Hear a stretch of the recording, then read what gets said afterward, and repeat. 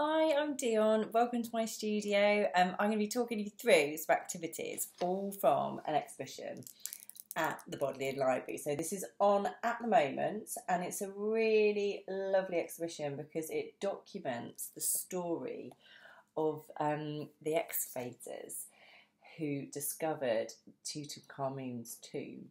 So it tells a really interesting story through lots and lots of lovely pictures and drawings and photographs.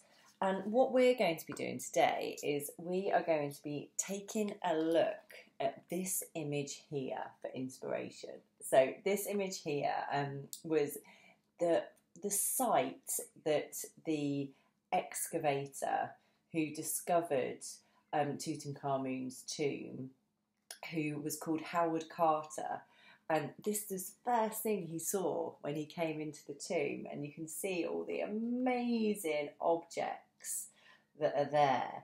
So he's also quite an interesting character because he was actually an artist before he started doing this for his job. So he was actually an artist and he didn't have any academic training, and then he discovered this.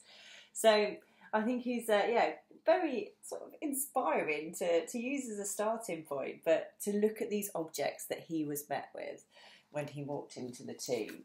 So I had a look at this image and I thought, well, what do I feel most drawn to? And there are lots and lots of things to be looking at. So we have different sculptures, we have different treasure chests.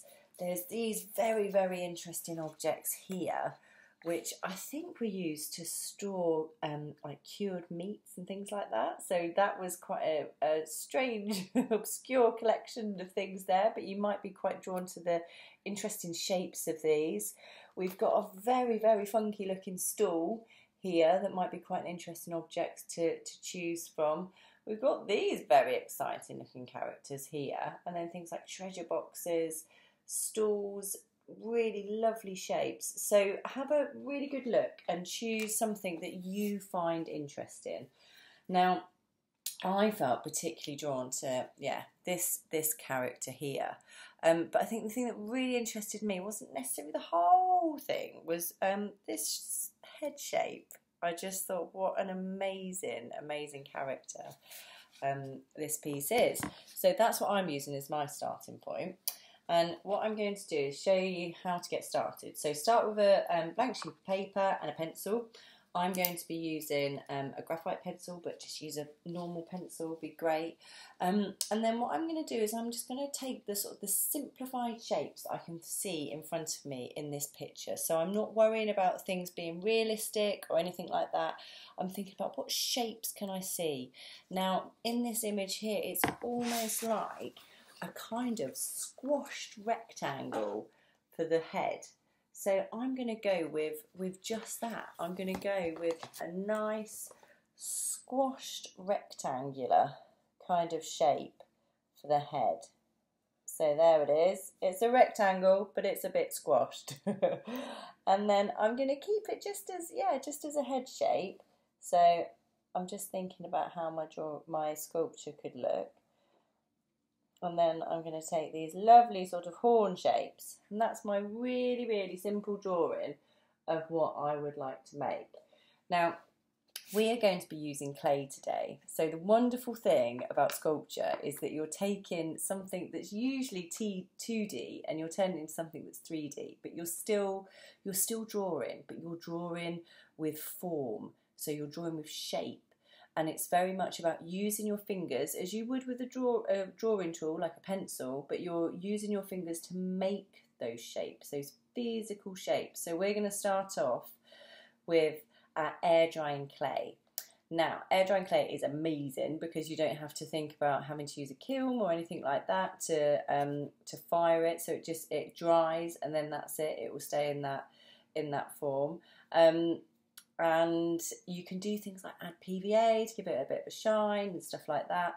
But the main thing I would say is to not go too big, which can be really tempting, particularly when you see a nice big bag of clay or block of clay and you think, oh, I'd like to make a massive treasure chest or whatever it is you decide to make. But I'd like you to think more about your shape. So when you go smaller, it means you can focus more on creating the form, so the shape, rather than worrying too much about how it's going to stand up or those sort of structural things. So the bigger you go, the more problems you run into in that sense. So we're going to go nice and small, and we're going to look at the shapes in our drawing. Now, the main thing to do is to keep your clay nice and warm. So you need to warm it up, and you also need to, it's a bit like if you were doing sports, you'd have a bit of a stretch.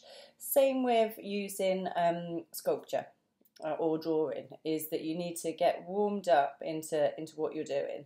So we're going to warm up our clay, we're going to warm up our hands so that we feel nice and connected to the surface of the clay and what we can do with it. I would also recommend that you have a little bowl. I've got a bowl here in my studio, just a very small bowl, just to have some water in. So, and you can use that, if you can see mine's getting slightly dried out there, and you can use it just to keep it moving. Now, once you've done that, I'm going to get you to start looking at those shapes that you can see in your drawing. So I'm going to start with my nice big triangle shape, and I'm going to start moving my clay. So I'm not going to use all of it, I'm just going to use some of it, and I'm going to start moving my clay to make that nice squished, nice technical term, squished triangle shape. And I'm going to keep using my hands. So as you would be with a pencil, you're going to be using your hands to manipulate the clay into those shapes. So there's my nice squished triangle shape. I'm going to keep using my water to smooth the clay and move it into those shapes that I'd like to make. I also quite like that nose that's on the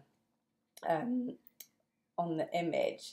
So I'm going to use my fingers to try and create a bit of a space there in between. If we have a look here on the picture, you can see there's this really interesting shape here. So I'm going to use my hands to try and create those shapes. And it's really about that. So again, you're taking something that's 2D into 3D. So really using your hands, and if you have some nice clay tools to hand, you can use those to start moving in. If you're also connecting things, so I have some of those interesting sort of horn kind of shapes.